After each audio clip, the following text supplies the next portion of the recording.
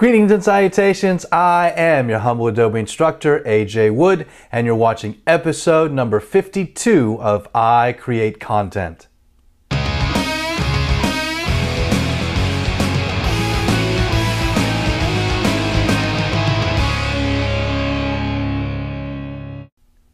Hey everyone, appreciate you tuning in to today's show. If you caught our last episode, we were wrapping up search engine optimization of your images. I showed you how to find that IPTC data inside of Photoshop and Bridge. Have a quick update for you. Earlier this week, I posted an announcement about Keith Anderson and his plight with pancreatitis.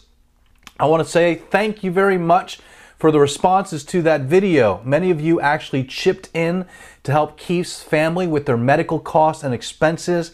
That's great. Thank you very much. I know that Julie and the rest of Keith's family truly appreciate your support. I know some of you even shared the video on Facebook, and that's awesome. So thank you very much. Keep it coming. I know they really appreciate any and all support you can give them, positive thoughts, prayers.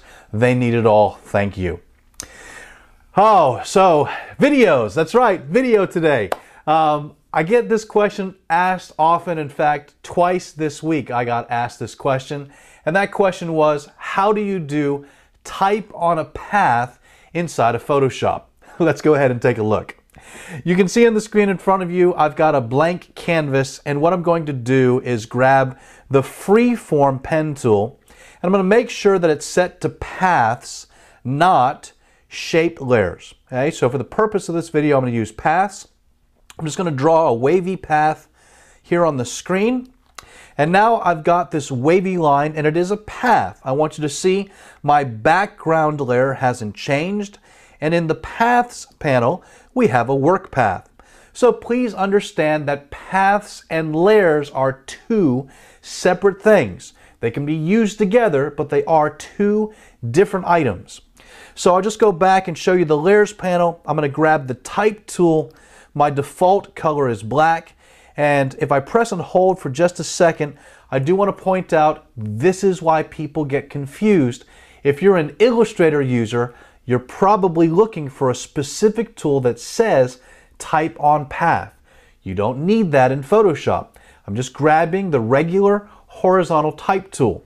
So all I'll do is take this tool, put it over the path. Notice that the cursor changes as I hover over the path, and all I have to do is click once. There's my cursor on the screen. This is type on a path. Hooray.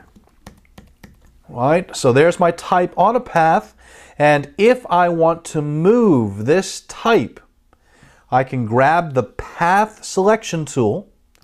And I want you to see, if I grab the path selection tool, all I need to do is click somewhere else on the line and the type will move.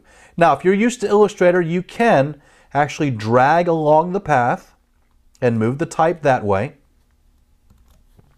So I can actually drag along the path and move the type this way. There, that's actually working for me. You can also flip the type. Notice if I put my cursor here, I can drag the type, and if I pull underneath the line, the type will actually flip over. So now I can have the type flipped over going the other way. All I need to do to put it back is press and hold, and once again flip the type up. And then here's something that you need to be aware of. If you look really close, there are two markers on that line. So there's a marker that indicates the beginning of the text and a marker that indicates the end of the text. It's on your screen with the black dot. So if I move the markers closer together, you can notice the text is getting cut off. So I can grab the end marker and pull this away. There's all your type. I can grab the beginning marker and move the type on the line. So this is how I do type on a path and move it. All right, quick edit. I was coughing off camera. Let's take a look at doing type on a circle. I'll go ahead and I'll delete this layer. And what I'm going to do is grab my ellipse tool, and once again, instead of using a shape layer, I'll go ahead and just make a path. So now I'll just draw a circle on the screen. I'm holding the shift key to make sure it's a perfect circle. Notice I'm still on the background layer, but the moment I grab the type tool, I can simply click on this circle, and now I can type on the circle, making a round path. If I want to move the type around the circle, once again, I grab the Path Selection tool. I can move the type by clicking on it, moving it around the circle.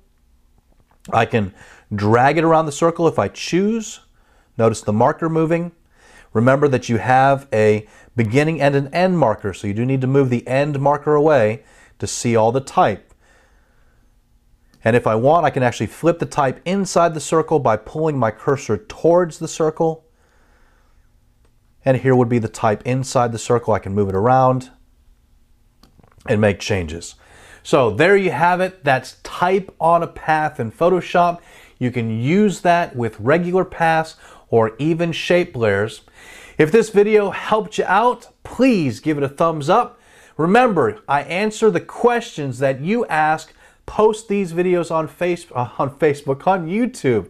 You can find me on Facebook at ajwood.com/Facebook. I'm on Google Plus at ajwood.com/G+, and you can even see me on Twitter. So I'm here every week posting videos for you. You guys have an excellent afternoon, and I'll see you next time.